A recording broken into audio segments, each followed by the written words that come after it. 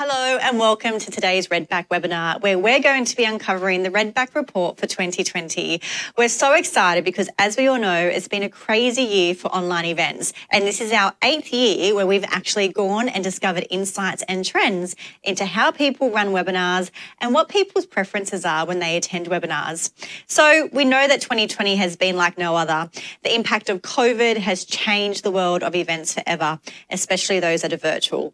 Today is all about uncovering the findings that have come up in the report, going through them to make sure that you understand them in detail, and then also providing you with some tips to make sure that you can run awesome events that really stand out from the rest. So we encourage you to participate and ask questions as we'll be going through them throughout the webinar.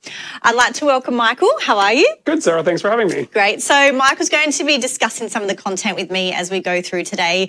And it's great to have you on, Michael, because we're both very passionate about different types of events. That's very true. And different applications in events as well. Before we get started and get into the data, I really want to encourage you to submit your questions throughout. So to do that, please click on the dark blue raise hand icon in the top right corner of your screen. We will also be referring, obviously, to the report and some other accessible material. So to access your copy of the report and also additional information, you can click on the light blue drop-down arrow. And of course, towards the end of the webinar, we'll be asking you to submit your feedback. Obviously, because we like to improve our own webinars, don't we? Absolutely. Okay, so let's get straight into the respondents and the sort of data that we collected. So we actually surveyed over 100 qualitative respondents. Very nice. So we went out and they completed around a 5 to 10 minute survey. And if you are online and you did complete that, a huge thank you, because the insights were amazing that we captured through there. And then we also went back and we actually looked over 1,500 events in the past 12 months. And we've had such a huge variety of events, haven't we? Oh, God. They've all been the three standard ones, the normal ones, the remote, studio, and customer venue, but the applications for how they've used have been very varied. And this data was great because it allowed us to understand how our customers are running events, but then the other data that we captured in terms of people's responses allowed us to understand people's preferences. So combining the two of those made for some great insights. As you'll see by the graph on your screen, this actually goes through the types of people who completed the survey. So 1 in 3 are actually from the corporate sector and 42% hailed from the not-for-profit sector. And I think a big part of this, Michael, is that we know that associations and membership organisations have been using webinars for so long. And when COVID did hit, they really adapted quite quickly because they already had these in place, didn't they? They did. Well, they were able to utilize their programs for CPD and other stuff to use other external communications. So it was really great to see them pivot quite quickly. And I know everyone's heard pivot way too much, but we'll say it a couple times today, so I do apologize for that. But it was great to see so many people from the third sector. It was also nice to see 7% came from government. And I think stakeholder engagement is definitely on the increase when it comes to government organisations. And the applications, as we'll see in this report, have just blown us out of the water. People have been so creative. So why do we attend events? And I think it's important for us as webinar organisers and planners to understand this when we're creating content, to understand why people attend and the types of events that they want to attend. So 30%, first of all, I'll just give you a stat which I thought was very overwhelming. 30% of respondents said that they attend over 10 events per month. Which is massive. Which is huge. And a further 34% said they attend 6 to 10 events per month. So that's more than 2 a week. Absolutely. And it's more than 2 a week, but you also got to wonder is, have these increase in events not just replace the physical trainings and stuff that they were doing face-to-face, but are people doing even more because they can? And I think the insight from that as well is when we did this survey last year, when we asked people the same question, only 2% said that they were attending over 10 per month. And when it came to those who attend between 6 to 10, that was 5%. So as you can see, there's been a huge increase from 2% to 30% and 5% to 34%. And that just goes to show how people are attending and what they're actually expecting. Another thing I'll also note is we conducted another survey during COVID, as you know, around remote working and people's experiences. And 80% of people who have been working from home said they want to continue when they re-enter the workforce. And I think we've seen that shift as a lot of the restrictions have been lifted as well, with people adapting this sort of hybrid approach where some are still going into the office. And I think it's going to be like that for events as well, where you're never going to replace that face-to-face component. And as face-to-face events and physical events really come back into play, you're still going to have that hybrid approach because people want it, don't they? They do. And it allows you also to expand that physical event into more touch points as well. Yeah. So a great hybrid approach is definitely on the rise. And, we can see here learning, education, development is still one of the top reasons when they're all combined why people actually attend. So we know that events are on the rise. Yes. There's no secret there. But can we just take a look into how much we think they're on the rise? And do people expect to attend more as we move into 2020 and 2021? Oh, absolutely. I think looking at the stats and seeing that they're going to be attending more, and it's just because of the ease of the technology now. Yeah. The apprehension of running digital events a couple of years ago where people were really scared about the technology, they now see it works. So people are looking at their programs, they're looking at what they're going to be doing. 51% expect to attend more, which is great. And it allows people to be a little bit more creative with what they're trying to achieve as well. So that's the exciting stuff to see here. I love the fact that 2%, nowhere near as many after this, and you're always going to have those people in your stats. But I reckon we'll see a continuation of not just more around the digital events that we see, the traditional live ones, but a lot more around the on-demand strategy, a lot more around the content creation strategy, because not everything needs to be live. Do you think we've hit our peak? Definitely not. No. I just think the peak, I don't think it's going to be a peak because it's going to be a ever-evolving landscape of how these virtual events are being done. Yeah. Okay, the next section I want to go into now is live and on demand, and I want to spend some time on this because it's always contentious when we speak to our customers and consult with our customers, but it also has seen a massive change over the past 12 months. So while we're attending more and more events, we're also attending more and more live. And Michael, I think this is interesting because over the past probably 5 years, we've seen a dramatic decrease in the types of people attending events live. So your average attendance rate has dropped to around 35 to 40%. And that's average. And that's just because it's the way that we digest content now. It's on demand. It's this Netflix generation. We want to watch stuff when we want it. We don't necessarily want to watch it live. And there's pros and cons for both. We understand. But it's important to note that this year, 83% of respondents are attending at least half of all the digital events they watch live. So that's pretty huge. That's massive. That's a massive stat. And then you've got people who always register and wait for the on-demand version. And for everyone out there looking to create their series, one bit of advice is to make sure that you don't get hung up on your live attendance rate. And I think that's one of the mistakes that many people make early on in their webinar programs. They tend to focus on the live attendance and they use that as a measure of investment. So, okay, what am I measuring the success of my event on? I'm going to see how many people attend live. Just because those people are live, it doesn't mean that they're necessarily more engaged. So you really need to consider your on-demand strategy. But I think it's really interesting that people are attending more events live. It is. And I think it's also funny to look at the stats where people still say that they're registering just for the on-demand. But I wonder how many people that register for the on-demand actually then go back and watch it. Yeah, and I think as well, like, people are just busy. They are. And they want to, when people are digesting content and that very much Netflix style, it's at the click of a button. You don't want to be waiting for something. So what does this all mean and how can this help us as event organisers and planners? And when it comes to increasing live viewership, I think you mentioned pre-recorded content before, and that's on the rise, isn't it? It is. People are wanting more polished, professional-looking content, but it's also removing the burden of, again, a lot of our presenters aren't used to digital events. So that security blanket of being able to know, like, look, I can pre-record it, I get to review it, maybe edit a bit, and then play it back as if it was live. So then it could either be some live engagement still or just purely on-demand content. But this pre-recorded content again, people are aware of the fact that it's not all about the live. You can still have the live element of it, but you are trying to create a really professional piece of content as well that's going to live past that live event. So pre-record definitely gives you that ability to do that.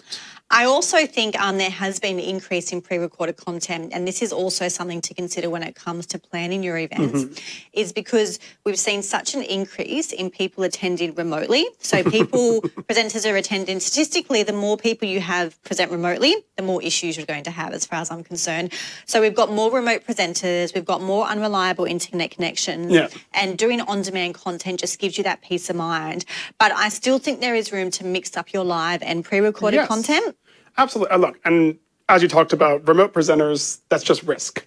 And the more remote presenters that you have, it's the more failure points that you can potentially have with internet. So especially high-profile international speakers or anyone that's coming in, think about, like, can I have this pre-recorded and then create a polished piece of content that I can insert into my live event?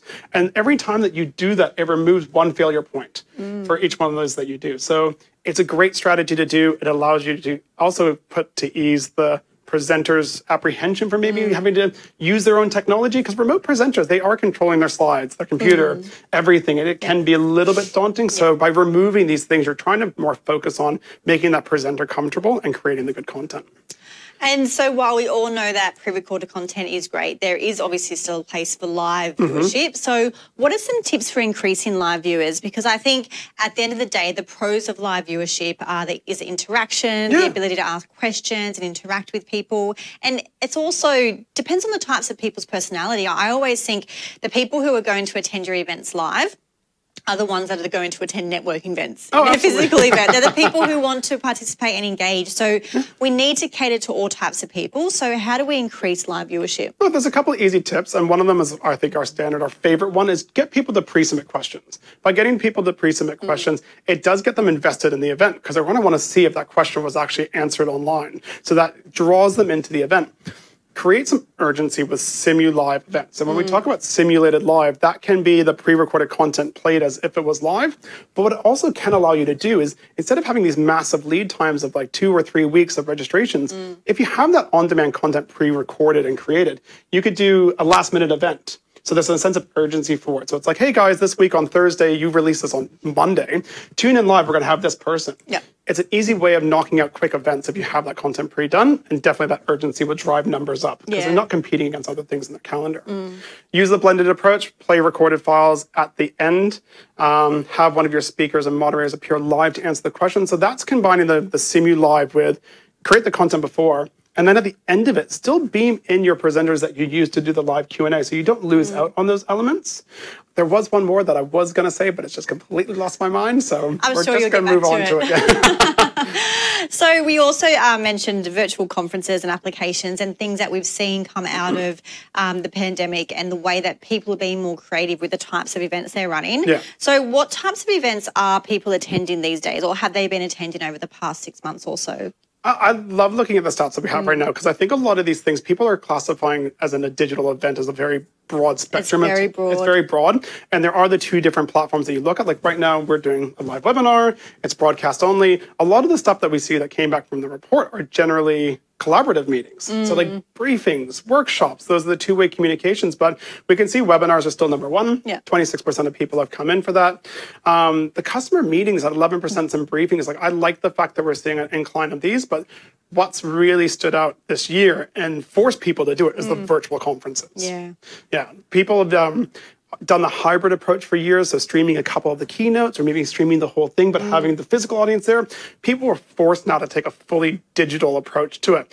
And it's pushed our boundaries of what we were doing beforehand and how we were going to change the technology, but it forced a lot of event organizers to be really creative, not just for delivering the virtual event, but also how they're going to benefit the sponsors and everything and what they were doing for them as well. Yeah. And I think, to the point here, there's going to be different types of speakers and topics and then different types of audience, and that should dictate the format of your event.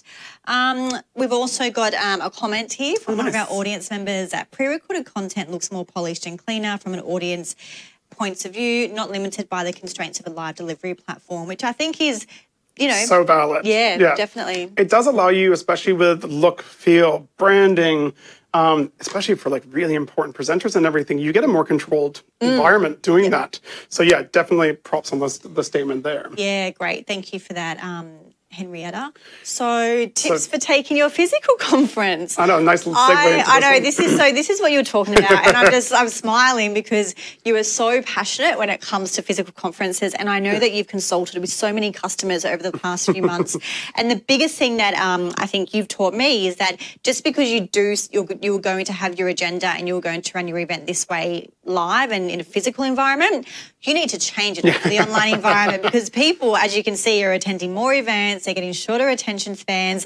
So what are some other tips for taking your physical conference online? The number one is reworking your agenda. What you were doing for a face-to-face event isn't going to translate well for a participant experience, especially if you're asking them to commit to 8 hours behind their desk at home when they've got kids at home. They've got kids at home, and they've also got so many different applications for their working environment right now because they're not able to physically take themselves away from their work situation and go to a conference.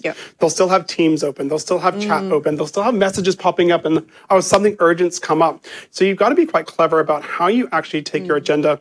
And my recommendations for customers, one, extend it. Like, you have an opportunity to extend your event now beyond that 1 day or 2 days. It could be a week, it could be 2 weeks. So we're talking about having maybe 3 or 4 different sessions on a day, and then giving people the rest of their day back to catch up on work, and then just extending that so your content lives on for longer. Lives on for longer. It also allows your participants to know they're only committing for a small portion of time.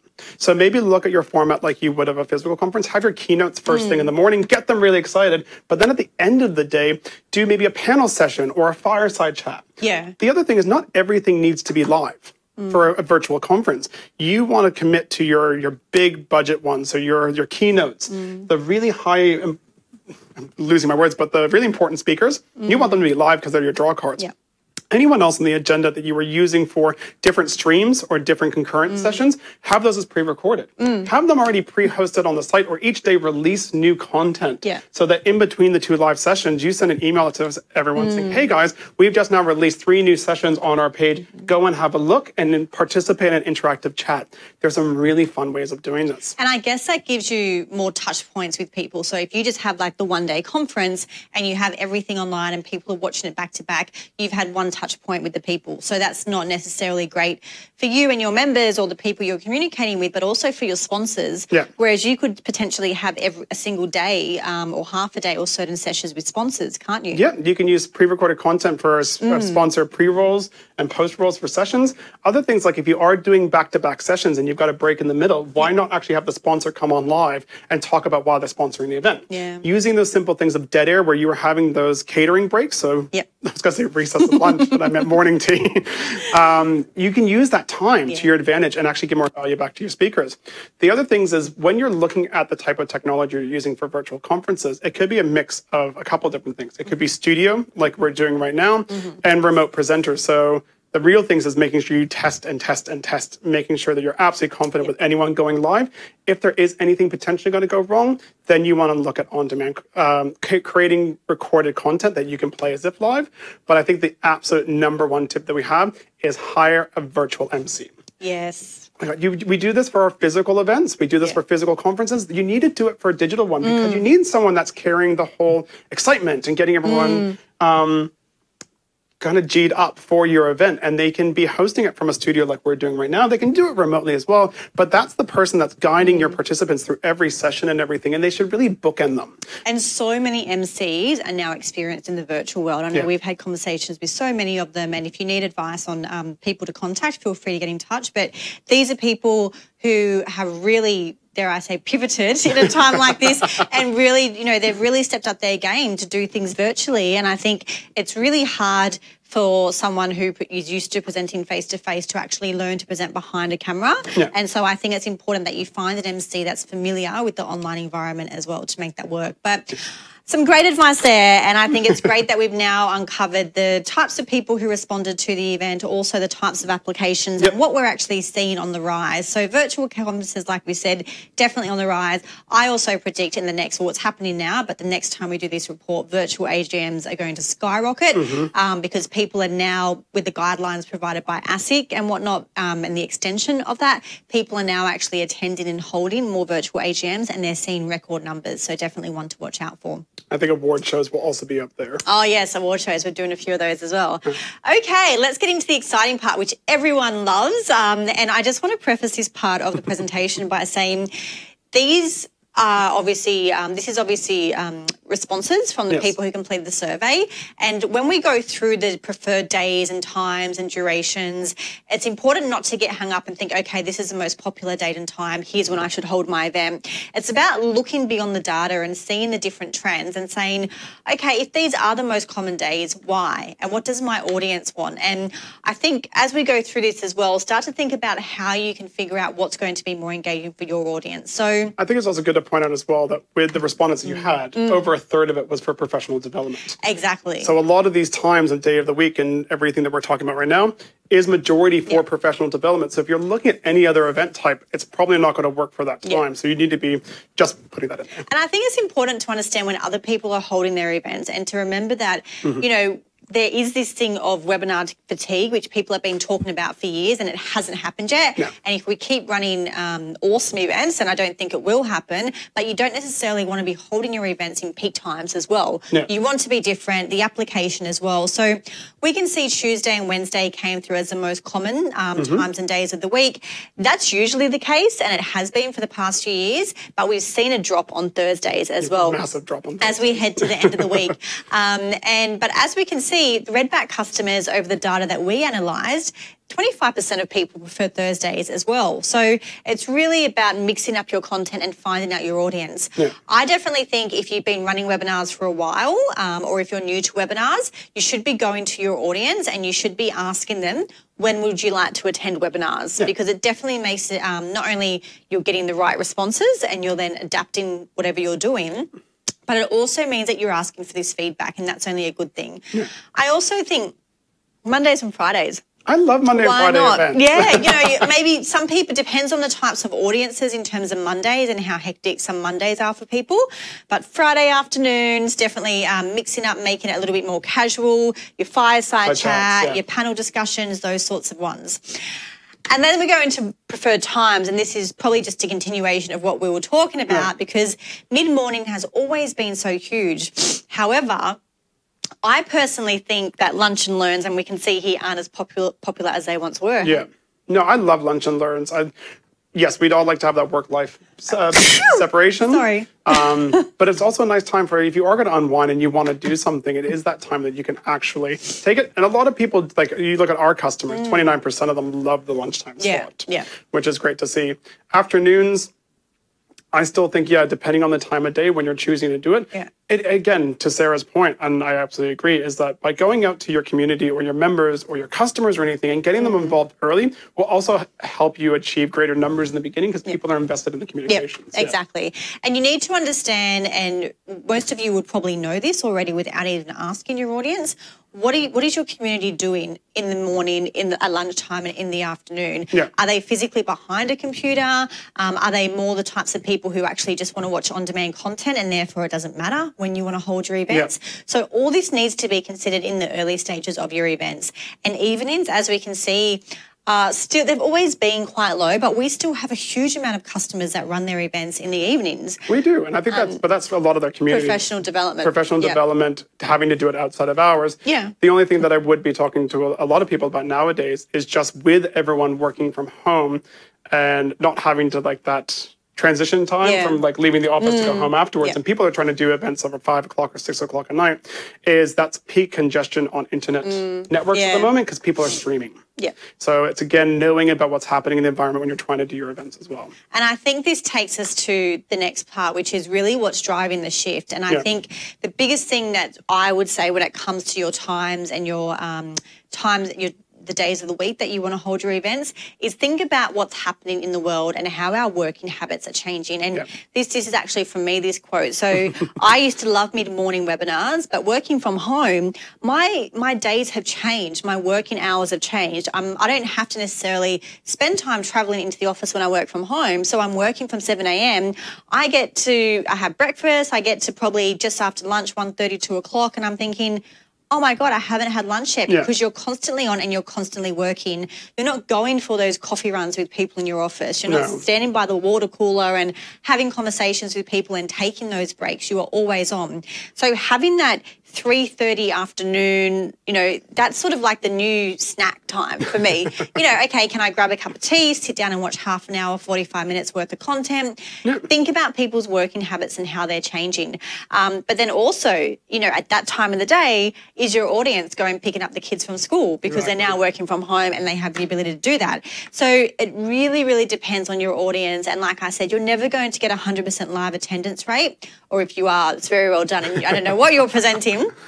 But really start to consider this and consider people's changing habits and the fact that they're going to continue to shift as well. Nice.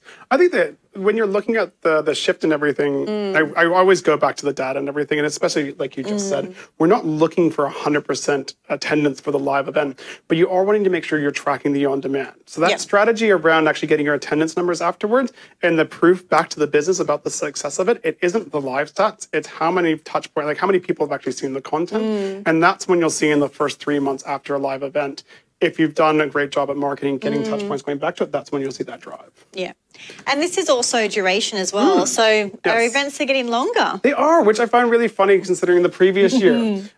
We were seeing so many events come up where during working hours of trying to go underneath that 1 hour into the 45-minute mark. But yeah, 46% of people coming in, 60-minute duration, back to the 1 hour, which was our early days was always 1 hour for everything. And then, massive drop down to 33% for 45 minutes. I still really like the 45 minutes, so not committing to an hour. But again, it depends on content. This report, again, had a massive contributors of professional development, which would need that minimum of 1 hour for CPD. So that does play into it, but we can definitely see that still 33% is a large number for seeing different types of events coming in. 16%, 30 minutes. They have their place depending on it is. The 90 minutes, though, I find really funny being only 5%. I think, and there definitely was this trend that we thought was coming around in the past 12 months or 12 months ago where people wanted a shorter, snackable content, and it was these 30-minute. I think that definitely has a place for on-demand content. Absolutely. So my attention span for on-demand content is going to be different than what it is live. So if you are running these hour events, depending on the type of content, when you do host it on demand, consider breaking that up into different chunks. So you may split it into 2 and have part 1 and part 2 so people don't have to actually invest in an entire hour. Or even to 4 15-minute segments. Yeah, if you've got a facilitator that can really guide your content and you can have clean breaks when you edit, that's also another way to sort of mix it up as well. But when we look at the data of over 1,500 of our events in the past 12 months, here's the average duration of the events as well, which is also quite large. It's really large, and I think this does come into play when we look at the virtual conferences we've been doing. Because they are, and just to be transparent, with our events that we run, an event duration is off the single one. So if we did a full day conference, that's just one event. So, and we've done so many of these, so especially for the remote webinars, pushing that up to 73 minutes is massive.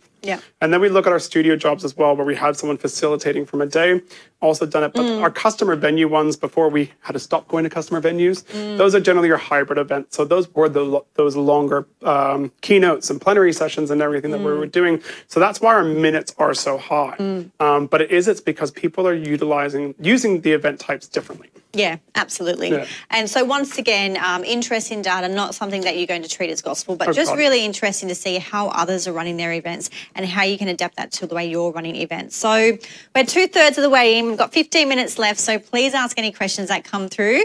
We're going to go into the last section now, and this is a fun section. I think it's all fun, guys, so really.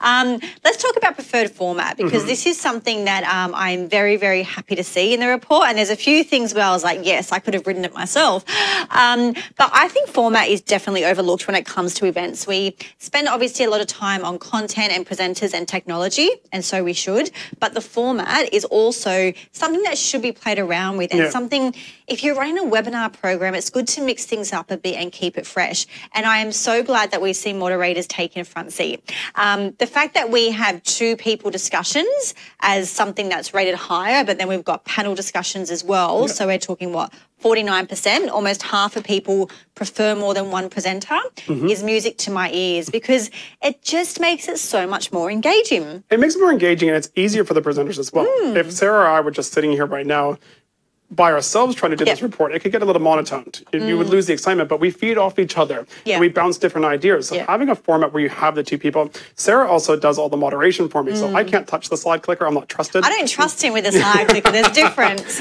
But it means that she gets to steer the conversation. So she knows her talking points. I have my ones as well. And it makes it so much more enjoyable and you get to actually have fun with it. Now, it's not gospel. There will be event types where you need to have that single presenter.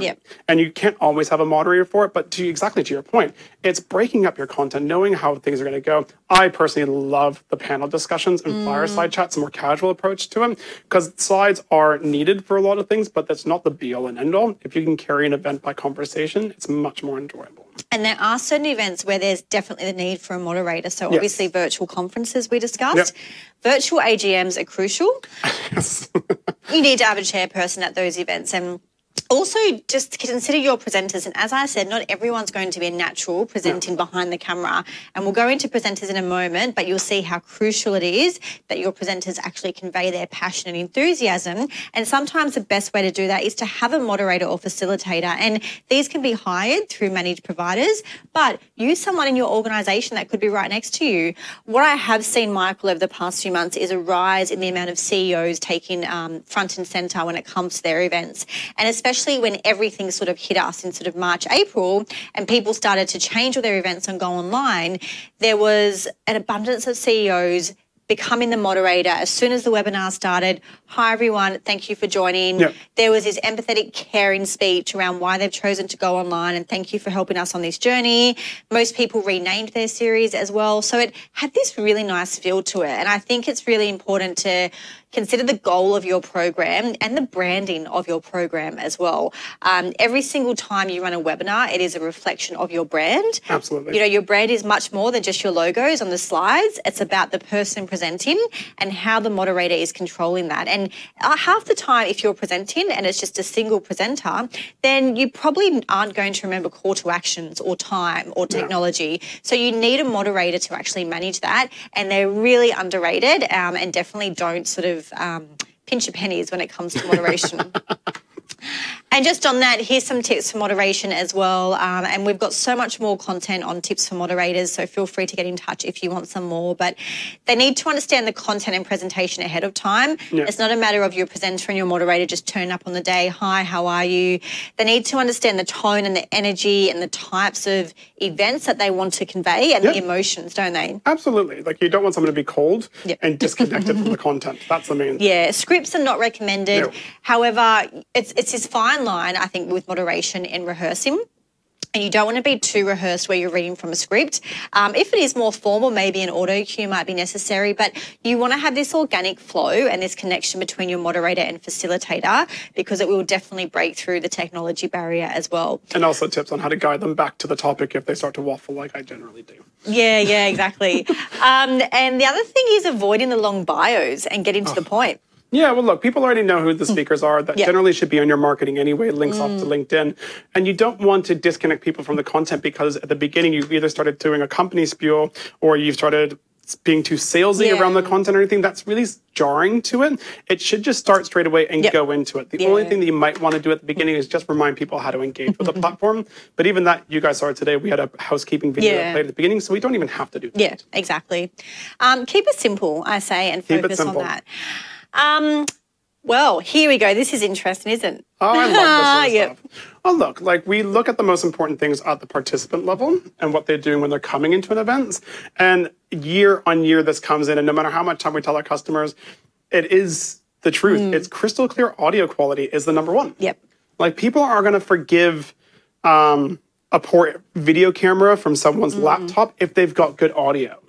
But if they got bad audio, people are not going to stay online. That's just the rule. It's so much easier to walk away from an event. I know we talk about that in a bit, but that's the thing. Like you don't want anything that's going to discourage people from actually staying online. So number one, crystal clear audio.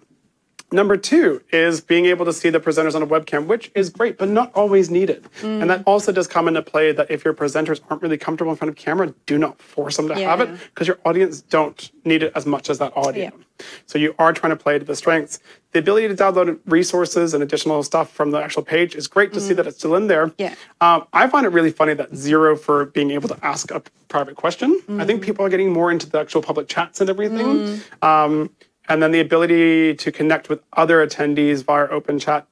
Yeah, that was at 0 as well, so just actually don't listen to me. Well, I think it just reinforces the fact that you really want audio to be your priority in your event. No. And I think having backup plans is really important when it comes to audio and testing and training. And we could do a whole session more on the sort of technical stuff when it comes to your webinars, but definitely some room for expansion on that topic, isn't there? The passion is everything. Yes, it is. So this is something, there's so many things that have changed in the report over the past 8 years. However, this is something, and you can go back and read every report. It's been the same every single year. And this is when we ask people, what is the most important thing to you when it comes to preferences and presenters and your events? Presenters are enthusiastic and engaging. So this is huge because in an event, an online event, people can just close down your browser and leave. They don't have that embarrassment of getting up and walking away. So it's really important to understand what's going to keep them online and what's going to keep them engaged. And an engaging presenter online obviously trumps everything else. And it's important that you have these things. You want easy technology, but you don't need to, you can't control that, or you can, but your provider who you work with can assist with that. The content needs to be delivered as promised, but you need to work with your presenters to create content and make sure what you're marketing is the same as what's been spoken about. But passion and enthusiasm is so important. And as we can see, almost half of the people actually said that. We also asked people around attendees' personal preferences if they could improve online events, what would they actually want? So 51% want access to presenters after a webinar. And we've seen this rise in online forums after events as well. So people redirecting either to discussion groups or creating their own online communities. And there's platforms out there that do that now. 22% want to submit questions verbally. So there's sort of two ways to do this, and that's opening up the lines for people on the actual event through VoIP, which isn't really recommended because you don't know what you're going to get on the other end. But there is another way where you can actually have people dial into a teleconference and you can have a managed solution. You can have people dial in and ask questions that way, or video chat as well. And I can't guarantee anything, but I think that in the next 12 months, we're going to see an increase in this. So if anyone's watched Q&A on the ABC, you will actually see a lot of people pre-submit video questions beforehand. So getting your audience to pre-submit those questions beforehand. And we do that in the registration, written, but getting them to do that via video and then playing those videos in the event, I think is a great idea. It's a good opportunity for you when you've done the text-based pre-submission of questions and you're reviewing them leading up to the event. You're like, you know what, that would actually be a really good video one. Reach out to the person who submitted. You've got their email address and say, hey, would you mind using your iPhone? Just feeling yourself doing it? I'll put it up. The other thing is and this is what I was going to talk about for increasing live attendance, I finally came around to it, is with that 51% of people who want to actually have access to the presenters after the webinar, this is really good to have that secondary event that happens straight afterwards, but limited seating. So first 100 people that register will get invited, or first 100 people who attend the event will receive an invitation afterwards to join our LinkedIn discussion group. So then that way it drives more people into it because they have another touch point afterwards. Yeah, absolutely. And this is just another thing as well, and this also talks to why do people drop off their events. So 86% admit to dropping off events, and that's a reality. It's also 20% up from last year as well. So we've got high expectations. Here are some things that you need to make sure you have. So the content, like I said, make sure that it's shared with your presenter so you're marketing and talking about the same thing. If you're running lead generation events, call to actions need to be really subtle, I think, and it's more about nurturing people after your webinar, which is once again a whole different topic. You need to make sure your event runs to time, and I'm a stickler for this, and I understand that we've only got 7 more minutes, so I'm going to be really just speed it up. Yeah, I'm going to make sure that I get there in the end. But if you do run over time, that's okay. Just let people know that that's going to be the case and respect people's time. But I definitely think if I register for something and I hop online and someone starts talking about themselves for about 10 minutes and talking about their product or service, I'm done. Yeah. No, well, it's also with looking at the increase in volume of webinars as well. If you haven't grabbed their attention in the beginning, staying online, there's another one happening. Yeah, exactly. And I think, I just want to spend a few moments just talking about the future of digital events before we get to a few questions that have come through. 79% say virtual is as good or better. But what do you think we need to make sure that digital events are here to stay and completely compelling? Oh, look, I keep looking at the strategies that we're working with some customers, and it's not the one size fits all, or even the fact that you're looking at replacing all your physical events. It is really having that defined strategy about how virtual is going to work with physical, and how live is going to play in, and where on demand is going to play in, and how you keep getting people back to your content. Yeah. Those are the kind of the main things that you're looking at. Like virtual is definitely, so a lot of people are saying it's better, and I think that's just because it's easier access to different speakers. It's present. It's present. It's right now it's right at our fingertips. So afterwards, people are going to be expecting the same international speakers. They're going to expect the same events, and so there's going to have to be that really cool strategy. But I think, definitely not at the peak like we talked about before, but that peak is going to constantly evolve. And I think it is this unified strategy around what's live, what's tied in with a physical event. Can my content be on demand only? So there's a lot of different touch points you get to do. So, but also just be creative. You guys are only limited to your creativity when it comes to digital events. So be bold, try stuff new. And I think the other thing is people's attitudes are changing and they have changed to events. So therefore, you've got huge potential when it comes to creating your events, and you can have so much fun with these now. I also think the fact that 4 out of 10 people have attended for online entertainment, I love that. I think there's going to be a huge increase in that, just to further engage people and resonate with your employees, especially if a lot of businesses continue to work from home. So like you mentioned earlier, we're doing a lot of virtual awards night. There's charity fundraisers, there's comedy events as well. So I think you're right. It's definitely endless in terms of what you can achieve.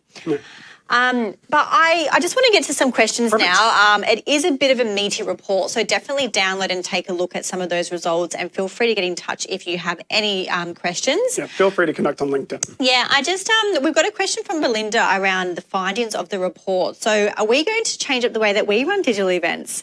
So this is very interesting.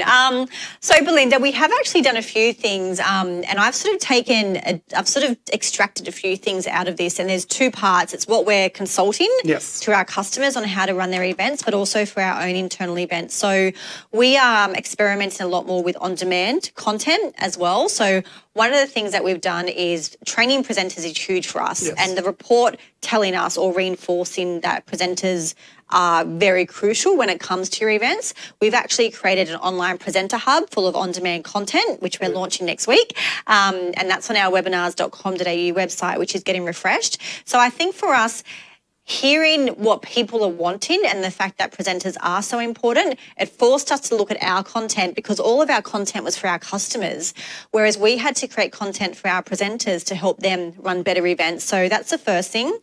The other thing we've done is we realise that on-demand content is important, but I also think it needs to be more accessible. And I think in the past, for all of our on-demand content, people would go watch it afterwards, but they'd have to enter their email address to join.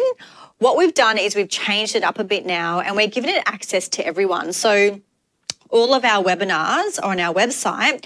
We export the video file and we actually caption it. So we've got burnt on captions, so anyone can actually read it, and it's completely compliant and accessible for anyone. And then we actually export a transcript of our content, and then we create a blog on that as well for marketing purposes. So we're starting to reuse our content in a variety of ways and just get more creative with it. Yeah, we're definitely doing things differently with our customers from the report as well. And I think some customers are really open to trying new things. Others steer a little clear of it until they're forced to do it and everything. But I do think it's actually a good challenge for us is to look at a couple of these things and maybe create an example of saying, hey, from the report findings, this is what video questions look like. This is what this, and actually create a dummy. We'll do it instead of a live one, maybe just an on-demand piece of content, but that'd be a fun thing for us to work on. Yeah, and the whole virtual AGM side for us has just opened up a huge realm of possibilities, a whole new product line. We're working with a lot of peak bodies as well to make sure that people are running successful virtual AGMs. And one of the things we started to experiment with, but we didn't really continue, but I want to continue, is the whole concept of short, snappy webinars on a Friday afternoon and running events at different times. I still want to do webinars and wine. Yeah, I know. He's been begging me to do that for a while, but we'll see. Okay, we've got another question. So what are your predictions for live events making a comeback? So you just briefly alluded to this. Yeah, I did. And I think they're absolutely going to be coming back. But there's going to be now, I think every live event will have some form of virtual element tied to it, whether it's a pre-event or a post-event. So you're extending the touch points of the event or actually streaming that event out to people that couldn't travel. I think physical events are definitely coming back. There's always going to be a need for them, but they're going to there will always, I feel, have a virtual element somehow. I can't wait for physical events to come back. I can't wait to cheers that glass of champagne with someone and have a conversation with them that's different. Yeah. But I think the thing to remember is for the past 10 years, especially in the US, physical events occur with a hybrid element. Yeah. So people don't run physical events or any sort of virtual or any sort of conferences, especially when it comes to membership-based conferences, unless they have that hybrid event, because it does work and there's so much success. So I feel like everything that's happened in the past few months has forced us into that. And I feel like it's just going to open up so many possibilities, not only for you as organisers and your attendees, but also for your sponsors as well. I think the other big change that we've looked at this year, and I know we're right on time, but we stream to all platforms. Yeah. That's the other main thing. Like, we're not limited by this sort of stuff. So when we look at, especially the virtual conferences, there are amazing platforms out there that we are working with customers now to their platform of choice and helping them with the streaming stuff. So yeah, possibilities are endless. Yeah, and we recognise now there's different platforms for different things, and sometimes our streaming platform isn't always relevant. Sometimes we'll actually use another platform that a customer has. So I think it's about us all working together to develop great content and compelling content to deliver your message when it matters most. And that brings us to 11:45, and I promised you guys I'll stay to time. So thank you everyone for joining. It's been great having you online. Download the report, contact us for information. But thank you, Michael. It's great always having you on. Thank you, Sarah. Well. I loved it. Hostess with the mostest. That's me. All right. Thanks, guys. Enjoy the rest of your day. Bye.